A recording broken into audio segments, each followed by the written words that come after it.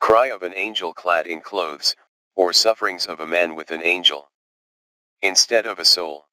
To whom and why am I writing these lines? Most likely to myself. Abiding in a holy place for years, just twice have I been recognized, and only by the people with the soul that is, by God's will, free from the mind. A human mind is a stumbling stone, perhaps, an entire cliff facing the soul. One cannot go around or leap over it. To climb up over sharp stones, scraping your nails until they bleed and falling down the slippery ledges, sweet from the mind, then to get up anew, having regained spiritual strength, and crawl again, is not for everyone. For it's so lovely, cozy, sweet, and warm at the cliff's foot. The mind, of frail clothes, creates illusions of anything you wish for. So long as you keep wishing. Wishing for earthly love with a blazing hearth, for children to prolong your clan, for wealth, for fame, it's all the same. So long as you keep wishing. Wishing, wishing, and it will all be given. In one illusion or another, it matters not, so long as you keep wishing. Wishing. Wishing for the earthly. But it's so hard, cry many people. No, it's not. So many times I put the clothes on. I roamed an endless road with just a staff, feeding the flesh with only what I found. I was a king and ruled for long over the countless peoples. And every time the clothing was too tight, it hampered me and hindered me from living. It shook with fear and got sick, and, like all others, at first, it wished for much until I tamed it. That wild beast, of which all clothes are woven, fears just its master, just the soul. But many fear the soul more than the beast, the soul that hinders their lives just like the clothing hinders mine. I cannot understand such people. To trade all of eternity for only just one instant? What is the point here? To suffer in the arms of the beast's skin, to serve the clothes decaying day by day. Is life in this? Life is infinite. It has no suffering, it does not tear, for it's impossible to wear out the soul. The clothing has no home, there's just a closet where it is kept for only a short while. Only the soul has a true home. And it's the soul that, yearning for eternity, begets this sense of home, for which man searches his entire life. Rigdon Jappo. Over the years that passed, after the first books had been published, many events have happened, which convinced me once again that a sincere desire of a single person to help people, together with his or her real actions and self-perfection, do bear surprisingly wonderful fruit. And it's not even about the books as reading matter, but rather, about comprehension and putting the knowledge given in them into practice. A book is a means of transferring the knowledge not in the sense of property or one's own conclusion but as wisdom from above that passes through centuries. The wisdom like an open gate for entering into that wonderful higher state of spirituality, through which the insight comes from the one who created everything.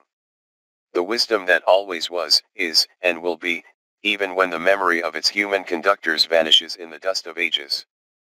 It is this wisdom, like a genuine seed, that gives good seedlings in a person, helping him to free his mind from the niche of human fears and narrow vaults of the darkness of delusions, to overcome the solidity of material thinking, and to discover the boundless realm of cognizing the truth. It helps him to rise above his earthly selfhood and to see the world from the height of spiritual view without prejudices and material blinders. The wisdom endows a person with sincerity and a sense of purpose, enriches him with comprehension and raises the level of his responsibility for the spiritual quality of his life. This eternal wisdom for a spiritual person is like vivifying water for a ripe ear of wheat grown from a good grain. It allows one to realize the root of human troubles and to improve the atmosphere of one's spiritual life. It gives the main keys to understanding the complex reality of a human being and the world and serves as the source of creating unique conditions for the human being to shape a spiritual society in the cruel world of the material animal mind. The eternal wisdom allows the human being to transform himself spiritually and to know the hidden essence of past and future events. This wisdom is precisely the constructive principle created by him, which opens for each person, who has accepted it, the path to his eternity. Rigdon, there is an essential difference between those who ask questions from the mind and those who are guided by the thirst of searching for the truth. In the world, they only teach intellect, memory, and knowledge that comes from logic. Whereas, when cognizing the truth, one must master elevated stage of self-perfection, awareness, and understanding of those deepest spiritual feelings that emanate from the soul. After all, the spiritual experience lies beyond the boundaries of the mind. Anastasia, yes, you have mentioned this before. However, it is only now, after years of working on myself each day, once I started to feel and understand information in a comprehensive way, that I've realized in practice what this spiritual experience which lies beyond the mind is. The spiritual understanding of the world and myself helped me a lot in this, thanks to the unique knowledge which has been entering the world through you. Not that many years have passed since the publication of the first books through which spiritual grains of wisdom have been shared with people. People welcomed the books with more than just gratitude. Encountering this wisdom, the souls of many of them, like a plucked string, are making an inaudible triumphant sound. Even more than that, these books are making even those people hesitate in their choice in whose consciousness the animal nature dominates. People started to work on themselves more diligently, to try to control their thoughts, to understand the direction in which to go in their development and the essence of their spiritual needs, and to see the eternal grains in traditional beliefs. Readers of these books did not just start awakening, they began growing spiritually. And this can be traced by the evolution of their questions. The first question that is usually rashly asked by the majority from their human mind is whether the main characters of the books really exist or not, and whether they are fiction or truth, particularly the main character Sensei. Rigdon smiled in a friendly way. Others, feeling inner heartfelt joy, hastened to ask a question in the format of the consumer thinking template: I've read the latest book, when will the next one come out? Still others attempt to do the spiritual practices described in the books, in fact, without changing their material priorities, so they are in a state of constantly arguing with themselves. And questions coming from them are of the same nature: I've been doing spiritual practices, but no miracle is happening and nothing in my life is changing. Rigdon, the human being is dual by nature. The human mind can easily shift from one extreme to another, thus creating chaos and instability. The outer is just a reflection of the inner. Anastasia, but there are those who got imbued with the depth of the knowledge. This has profoundly changed their lives. They do not need any proof of the evidence that the spiritual prevails over the logic of the mind. They are firm in their life choice. Such people are pure in their souls, and their consciousness is not bogged down in the behavior patterns of world egocentrism and personal doubts. They are like lotus flowers: once they are lit up with sun rays, they reach out for the light. This is why the quality of their questions regarding the inner is completely different. Their questions come neither from logic nor from the human mind, but rather from the deepest feelings, as if invisible communication is taking place between souls. Rigdon, the deepest feelings are exactly the special language that differs from the human one. When the person overcomes the lowest of the low within himself, works on himself each day, develops and transforms himself spiritually as a human being, he becomes enlightened. When the person evolves spiritually, he encounters questions from his mind. Experience in spiritual practices makes him aware of the fact that his material brain is limited in its perception and is a part of the body is perishable and finite. As for the soul dwelling inside him, it is invisible, yet eternal. He understands that it is impossible to precisely express the experience of his feelings in the words of the mind. After all, spiritual practices are only tools that help to reveal, know, and unfold the deepest human feelings, through which his communication with the superiors from the beyond takes place in their language, the language of the deepest feelings. That is why the divine cannot be spoken of directly, since any thought would be just an allegory. For the divine is a different language, a language not of the mind but of the deepest feelings, which is understood by the soul of any person. It is the universal language of human souls. This is exactly the language of truth. Anastasia, yes, such experience indeed comes with practice. I have come to understand that there is a significant difference between associations of the mind and understanding specifically with the deepest feelings. It is difficult to share your own experience in words. Although people who are on the same spiritual wavelength with you understand you without any words. Rigdon, the question of how to share one's spiritual experience and explain the genuine reality to people has always troubled those who have truly known the truth. It is difficult to convey the substance of personal spiritual experience in words because it is an experience of cognition of an entirely different world, which is unlike the material one. In other words, everything you say will be interpreted by the material thinking through the prism of experience of this world and, consequently, will either be misunderstood or distorted in perception. Furthermore, out of thousands of listeners, only a few will actually hear. The rest will not benefit from this. After all, the facets of reality are known only to the one whose eye is observing it. Anastasia, there are also readers with a rich life experience. By human standards, they have succeeded in many things in their lives, achieved much, and got the opportunity to change a lot in the world around them. The knowledge has touched their soul, but the resonance arising from their learnedness does not give them peace of mind.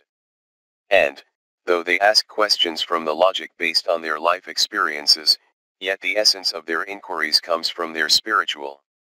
It feels that such people want to know the answer, not because of an idle brain, but because they want to change the world for the better. I considered one of such questions important and essential enough to address it to you, for the answer to it may fundamentally change people's worldview and influence the global choice of the civilization. The question is as follows: is there such knowledge which people will not be able to use for military purposes, but which will be able to shake up the official sciences and lead an inquisitive mind to a direct scientific proof of the origin of the material world from the spiritual world, that is, the creation of the world by God? Rigdon, yes, I see this question coming from a person who yearns for the truth. Well, if people are already asking such a question, it means that it is time to reveal the answer to it. Yes, such knowledge does exist. It relates to the branch of astronomy, or rather, the science of astrophysics, which studies phenomena in outer space as well as the evolution and interactions of celestial bodies and their systems. Taking into account that at the current stage of its development, astrophysics uses new discoveries in modern physics as well as the most recent achievements of the scientific and technical advances, the information which will enrich it will consequently in many ways aid the development of physics itself as the science studying the general patterns of natural phenomena. And if people understand the laws of physics deeply enough, they will be able to arrive, by means of science, to the real proof that the spiritual world is primary, and the material world is secondary. Consequently, this will change the quality and the meaning of human life and will open another way to the attainment of the truth, namely, through science. Anastasia, this knowledge would indeed be very timely.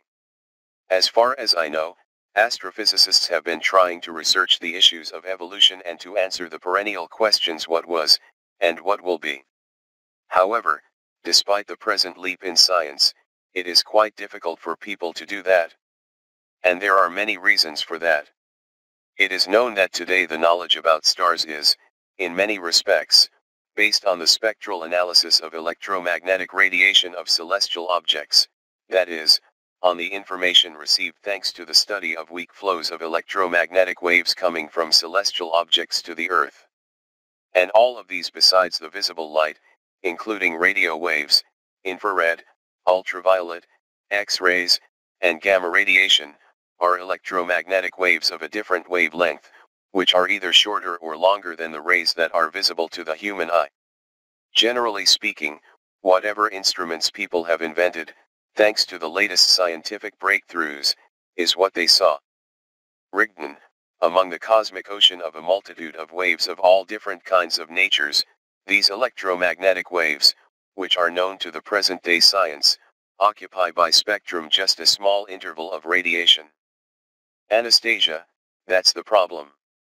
After all, the work of modern physicists is similar to the person who attempts to find out what the whole present world is like by looking through a narrow slit, which shows just a limited area, and then only of the distant past and not the present, not to mention the future. If you ask yourself what light is, according to the present-day science, the answer will be that, in a narrow sense of this notion, light is electromagnetic waves within the frequency range perceived by the human eye. In a broader sense, it is optical radiation. Considering the speed of light known to scientists, it is no wonder that they see many phenomena related to stars as something that happened a long time ago. Thus, in fact, they are observing the processes that took place millions of years ago. Rigdon, smiling indeed, when the species of Homo sapiens did not yet exist on this planet. Anastasia, that is interesting. Scientists believe that modern humans appeared up to 40,000 years ago, and the first authentic Homo sapiens as a representative of the human race on Earth appeared about 2 million years ago. And if we consider that it takes more than 2 million years for the light of, let's say, the Great Andromeda Nebula as one of the neighboring galaxies, to reach us, it really turns out that we see not what there is now, but what there was at the time when there wasn't even a hint of the human presence on Earth. Rigdon, quite true. And what can be said about distant extragalactic objects? People see them as they were billions of years ago. Stars, even the ones that have the shortest of lives, exist much longer compared to the human civilization. I am not even talking about an ordinary person as an intelligent individual who, during his fleeting existence, often does not realize his true purpose, let alone something greater. His life, like vapor, appears for a moment and vanishes in a short instant. Besides, humankind itself belongs to the civilizations which are lost quickly. Although people are given the knowledge from time to time, in many cases, no sooner does such knowledge appear in the world than it immediately gets used for gaining power over others. This is, in fact, human choice towards the animal nature. Only a few have enough time to take advantage of the knowledge for their spiritual development. The result of the choice is like water, which takes the shape of this or that vessel. Anastasia, unfortunately, this can be observed in the current civilization as well, where the human being is enslaved by his pernicious passions. Here is a recent example. People started exploring near-Earth space almost immediately after the ballistic missile and the atomic bomb had been invented. Rigdon, if humanity does not change its priorities in thinking towards the spiritual, then a sad fate awaits the civilization. As a rule, such civilizations are short-lived and exist for relatively short periods of time because they destroy themselves in wars. Anastasia, 100 years, just like 1,000 years, is nothing on the scale of the universe. Of course, practical observations of outer space objects are out of the question for a mortal human. Rigdon, human life is fleeting, that is true. But the human being is much more than just a body. That is why much knowledge was given to people initially, first of all, about the phenomena that are invisible to the human eye. So since the earliest times, people knew about the structure of the world and the universe, and about the multidimensionality of the human being, his essence and mission. Another question is how such knowledge was usurped by the human ego, twisted beyond recognition by the mind limited in matter, and in what form it has been preserved to the present day. Anastasia, alas, as if on purpose, nowadays all this ancient knowledge of the peoples of the world is presented to people as mythology and ancient primitive beliefs. And inconvenient facts testifying to the knowledge of ancient people, which has been unknown even to present-day science until recently, are not commented on. Also, the entire science is based solely on the materialistic thinking. In astrophysics, for example, to study astronomical events, analytical methods are often used for building models and theories and making predictions. Rigdon grinned in the creaking cart of purely materialistic worldview, you will not go far in real science. Still, sooner or later, A true scientist will get to such scientific horizons where it won't be possible to use the existing supports, on which the whole chain of human reasoning rests. Nowadays, people often try to explain the invisible in terms of the visible. So we have woe from wit. In many cases, theories and accidentally discovered facts don't match. Scientists, for example, still do not have a clear understanding of what, for instance, electric current is, what exactly gravitation or a black hole is. And nevertheless, they operate with these concepts. Yet, in order to have a comprehensive understanding and delve into the nature of such phenomena, it is necessary to have a fundamentally different world perception, which is qualitatively different from the material worldview. Anastasia, understanding of the phenomena from the spiritual world. Rigdon, precisely. Anastasia, once you said, the universe is so vast that it cannot fit in the human consciousness. But there is not a single place in it where one could stick the thinnest medical needle without its tip resting against something or touching something. Rigdon, that is really so. And, answering the question, I will touch upon only a few very important subjects of astrophysics, naturally, in a form accessible to human thinking. However, understanding the essence of what will be said can give the people of science an entirely different view of the world's structure. I shall begin with the modern theory and assumption, which is stereotypical for the modern educated mind, of the Big Bang that, as scientists believe, happened at the birth of the universe. They substantiate this popular hypothetical theory with the laws of thermodynamics. According to the given assumption, the universe was compressed to a point, and after the bang there appeared objects having a mass of around 1 billion tons and the size of a proton. Anastasia, as they say, what they currently know is what they substantiate it with. Scientists think they have studied well enough this branch of physics concerned with the laws of thermal equilibrium and conversion of heat into other kinds of energy. Even the term of thermodynamics itself, when translated from Greek, describes their debates in the scientific community very well. Therm means heat, warmth, and dynamikos means powerful. Indeed, each of their disputes is full of heat and ardor. Rigdon, impassioned speech is not yet learnedness, one storm is not yet a season of rains. He who is strong in dispute enjoys the victory of one man, while the one who knows brings victory to thousands. Anastasia, as far as I know, the ratio of the powerful to the competent in modern science is disastrous in the sense that the former is numerous while the latter are far fewer. A knowledgeable person is valuable to any research team.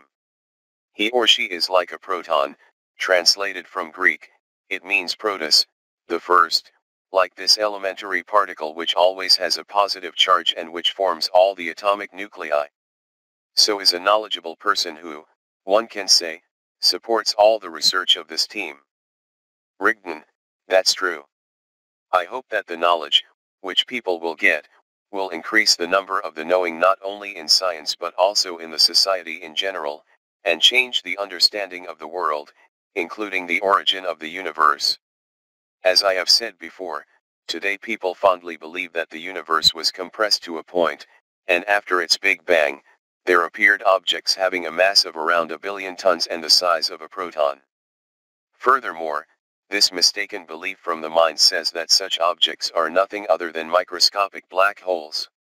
Alas, I have to disappoint the ardent theorists, such objects of a size of a proton and with the mass of around 1 billion tons are non-existent. However, there exists the following phenomenon in the nature of space. There are objects that are formed from information clusters, accumulations, during the discharge of information from matter when the latter gets into the area of the black hole. The largest and the heaviest compounds that information clusters can form are objects in size slightly larger than the proton and with the mass of little less than 1 gram, or 0.8 grams to be more precise. These objects are short-lived, that is, they exist for only fractions of a second, and then they break up into individual building blocks. The formation of such objects is indeed directly related to what people call black holes in the universe. Anastasia, objects slightly larger than the proton? According to the latest research, the radius of the proton is 0.84184 femtometer, 1 fm equals 10 to 15 meters. If we consider what you said, that such objects have the mass of slightly less than 1 gram, then they turn out to be really heavy objects for the microcosm. This information is exceptionally interesting. In the light of this, people may have at least 3 questions. What are information clusters, building blocks? What is the discharge of information from matter? And how is the formation of such particles connected with black holes in the universe? Rigdon, in this material world, everything, including what is currently known to people, from subatomic particles to atoms, from specks of dust on your shoes to accumulations of galaxies in deep space, everything exists thanks to structured information. It is structured information that creates matter and sets its properties, volume, shape, mass, and other characteristics. I draw your attention to the fact that we are now speaking not about the concept of information that is familiar to the human brain but of a somewhat different manifestation of it. Although even in the usual understanding, the word information has several meanings including the following: to think, teach, interpret, and to shape, form, create. For ease of understanding, let's call such structured information information building blocks. What are information building blocks in practice? Perhaps, I shall explain this with an associative example that is easy to understand. Imagine that you've decided to have a kind of experiment. For this you need water, a glass aquarium and small building blocks for making shapes. They are as light as foam plastic, and their color is, let's say, not the usual white but transparent.